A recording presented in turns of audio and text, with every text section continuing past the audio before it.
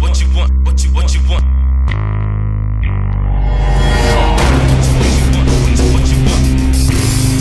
at the National Pool Complex in Msida with Nicky Grixti, captain of Malta's under-19 water polo team. And I wanted to ask him a few questions about water polo and see what it's like to be a player balancing sport and school. Nicky, how long have you had a passion for water polo? Well, I've been playing water polo since I was 8, so that's a good 10 years now. What made you choose water polo as a sport to play? Actually, when I was younger, I played a bit of basketball as well. But really what it came down to was my friends, they also played water polo, you know, and I was just kind of preferred the sport of water polo compared to other sports, so that's really what got me there. Okay, and how do you feel as a sports player who plays basically professionally with the Maltese team and balancing school at the same time? It's not very easy, definitely. I remember the first time I was called up with the national team was at the beginning of my first semester at university, so that was already a culture shock. I was in the middle of the lectures and thinking about what I'd be doing in training the same day, you know, so when it comes to balancing, but I really never did find a balance. And you just have to focus on both and pray that both turn out okay. Obviously they're both going to have an impact on each other. If you do better in one, you're probably going to go worse in the other. And just trying to find a place where you're happy with both of them. Okay, so do you think anyone can play water polo? When should you start and how long can you play for? I think a lot of people can play water polo, definitely. I think you should start before you're 10 years old. Just about maybe 13 and you're pushing it. That's not to say that no one can start. I mean 13, 14, there are players who started then and were with me on the national team. So I'm too late to start? You're definitely too late to start. And how old do people play up to?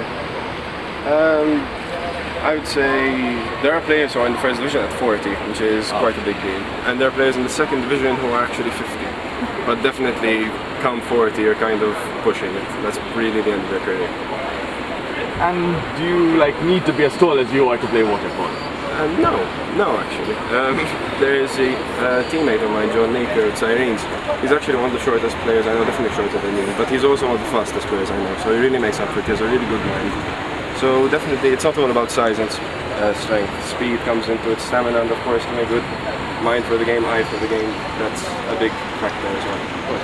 You're always going to have low points, I suppose. I've definitely lost my share of games, and just recently we lost the under-20 league in a deciding match just last year, so that was a big deal as well.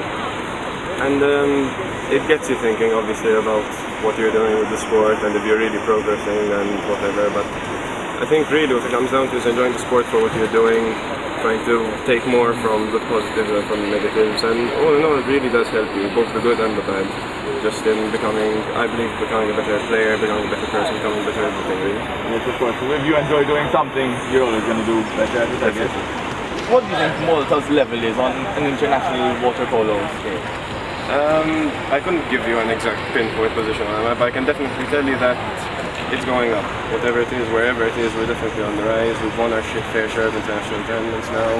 We're coming to a stage where it's always been a kind of goal to qualify for the big tournaments, the European tournaments, World tournaments, and we really think we're right there. We're knocking on its door, and hopefully in my lifetime we'll manage to achieve that.